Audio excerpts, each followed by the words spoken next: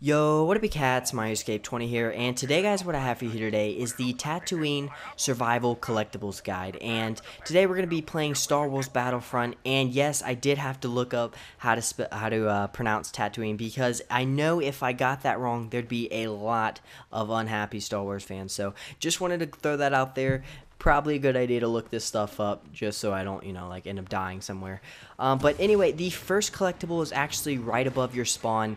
You won't be able to see it at first, but after further investigation, or aka just really going up the cliff, you'll be able to see it right above your head. So by jetpacking over, you should have really no problem getting that one. And if you do have problems, just keep trying over and over again. Maybe time your jetpacks differently. Maybe try jumping, try standing farther back from the cliff. You can try a bunch of different things to help you if you're really having trouble with these. What I like to do for the second collectible is actually go to the farthest point out. By getting this one, you're able to backtrack a little bit later on and not really have to keep going to locations that you've already been. It kind of makes the most out of your time. So after doing that, you're going to want to go ahead and head up here to this camp. And by doing that, you can find the third collectible, which is going to be a kind of scary collectible, to be honest. Is actually right over the edge, and as you can see, I failed right there and actually had to redo it. So this one's pretty hard. It's kind of like blended in with the sun a little bit. But there you go, you can collect it right there, and that right there is the edge, so you've got to be very careful doing this one, especially if you're doing this on a mode where you care about if you die or not. So definitely be careful about that.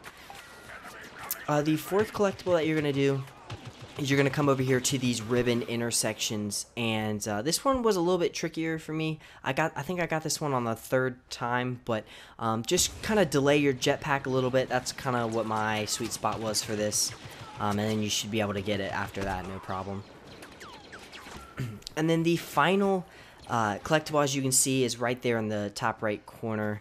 What you're going to do is you're going to come up here, and of course you have to kind of, you have to troll this stormtrooper a little bit.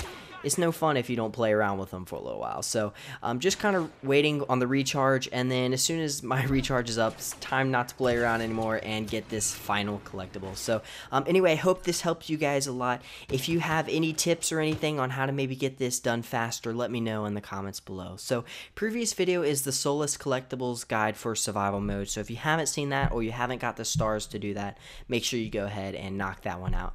And featured video is our Pip-Boy Showcase, where me and my roommate show off the new Pip-Boy edition and everything included in that. So anyway, if you're new to the channel, make sure you subscribe. If you want to see more videos just like this one, please leave a thumbs up. Also, best way to contact me is on Twitter at MyHeroEscape20 or Facebook MyHeroEscape20. And if you want to see me play this game live, go to twitch.tv/MyHeroEscape20. So thanks guys for watching, and I will see you in the next video. Alright, peace!